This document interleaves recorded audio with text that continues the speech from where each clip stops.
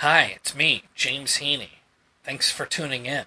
Um, I'm really excited that a lot of people liked the video that I put up for Bear Supply. I've got so many hours and hours of footage. It just takes a little bit of effort because the cameras that I usually record the show with don't have very good sound. So I'm using my Tascam audio that I can clean up and make even sound better than where it is originally, but I have to line it up with the video, and then when I'm doing that, sometimes I cut between two different cameras.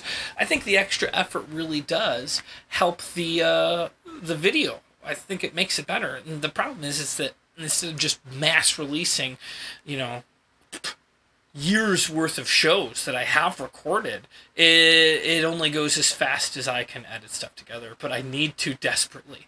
I keep buying more hard drives and they just keep filling up. It's insane. I literally just bought another 250 gig hard drive just because I was working on the John Bolton thing. I don't know if you watched it, but I hope you do. If you didn't, check it out, this Rusher thing. But I was running out of footage. It's like, okay, well, I'm going to get another 250 gigs. That was filled immediately. And I'm already out of space again. And then I did the 200th episode for Brief News Brief. That filled up another 100 gigs of space. And Bear Supply takes up, I've checked it, I've got like 160 gigs of Bear Supply videos. And that's, some of it's doubled up, some of it's, two cameras. But for the most part, it's 1080p. And just one camera, which is easier to edit. But there's, I'd say, at least a dozen shows that have two cameras. What am I trying to say? I'm just trying to say that I would like to get some more of those videos up, and I'm encouraged considering that people seem to like watching it, which usually people are like, oh, you can't watch videoed improv. In fact, that's why you don't see improv, with the exception of the short form show, Whose Line Is It Anyways? You don't see improv on television because it doesn't translate. You don't get to feel that sensation of it being made up on the spot. But humble brag, Bear Supply works. I do think it has something to do with A, the incredible amount of skill of the people that I'm sharing the stage with. B, my editing afterwards. I think changing the views, showing a little bit of the audience here and there, I think it helps immerse people into it. Yeah, so I'm going to put some more up there. The more I get through it, the more I'm freeing space on my hard drive. The second thing I wanted to mention is that tonight I'm driving to Palmdale, California. It's about 2 hours, depending on the time of day, away from where I live, to shoot a few scenes in a short film called Andy Somebody, which is the highest budget short film I've been part of. And I'm excited. It's funny, because I'm playing a character called, I don't know how much I'm allowed to share, actually, now that I think about it, but let's just say this. I'm playing a character. It's a kind of character-y, nervous character. But in the script, it's definitely written for, like, somebody, I think they said, like, 22 or 24 years old. But the person approached me and was like, James, I got this. This role is perfect for you. We pretty much wrote it for you. That might be stretching what they said, but they alluded to, like, this character was made for me to be. And when I got the script, I was like, made for me to be? This is not anything to do with the characters that I do. But nonetheless, I am super excited to be filming it tonight. Andy Somebody. They're posting pictures and stuff on Facebook, so when that happens, I'll share it. My guess it's going to be pretty cool from the pictures. Lots of awesome cameras, and some people that I haven't worked with in a long time, people that I worked with like 10 plus years ago that are now kind of collaborating on something. So I'm hyped. The other thing is Alchemy This is going really well. It's weird to be recording Alchemy This and being in a room when we're doing our sign-offs. Like, I say, check out therealjamesheaney.com or these things. And then it's Craig Kikowski. It's like, I'm doing another episode of Drunk History. And they're up for Emmys. And then Mark Gagliardi's just got renewed for a second season in CBS. His show, I don't know about him specifically, but his show's nominated for Emmys. And then Kevin Pollak, of course, he's got so many, I think it was second only to Game of Thrones of nominations for the Emmys this year for Marvelous Miss Maisel. And then even Joey from Bear Supply, Joey. He's been part of a cartoon on Adult Swim. I forgot what it's called, like maybe Dream Machine or Dream Robot. I don't remember what it's called, but it's nominated for an Emmy. So it's like, wow.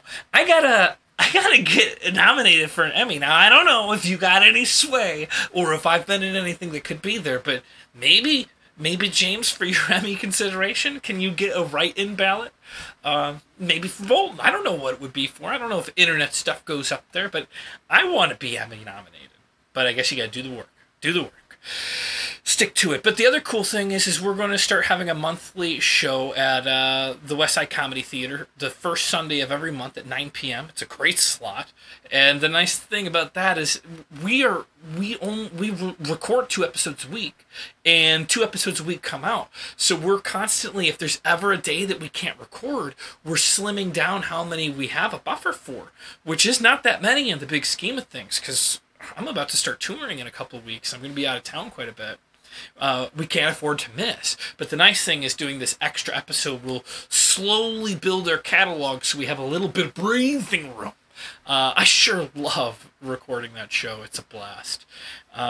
Well, I guess there's... What am I putting it off for? I owe 25 push-ups, and I'm going to do them right here and right now. If for some reason somebody else has a different count, I welcome hearing the argument towards it, but from my math, and you can trust me that the math I've done is 25 push-ups, and I should be able to do it. I haven't been working out as much as usual, so it might be a stretch for me. Let's push my things out of the way here, and let's get a little bit of coffee. That always is... If I was going to be a trainer, the first thing I'd tell people getting ready to work out is you gotta drink a lot of coffee. It's good. It's good for you when you're going to work out. It's good for the kidneys to drink a big chug of coffee before working out. Here goes nothing. Oh, phone call. It's not my phone, so I can't answer it. It's my wife's phone. I could answer it, but she doesn't want me to answer her phone.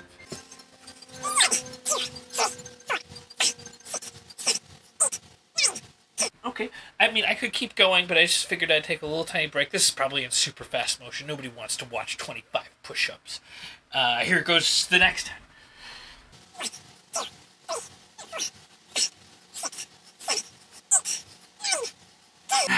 I don't need to take a break, but this is really just for you.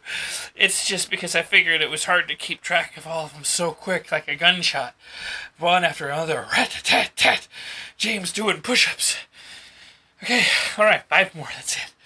5 more. The problem is sometimes your arms feel like they're made of Twizzlers. But it's not the good Twizzlers, it's the off-brand Twizzlers. Okay, here we go. 1, 2, 3,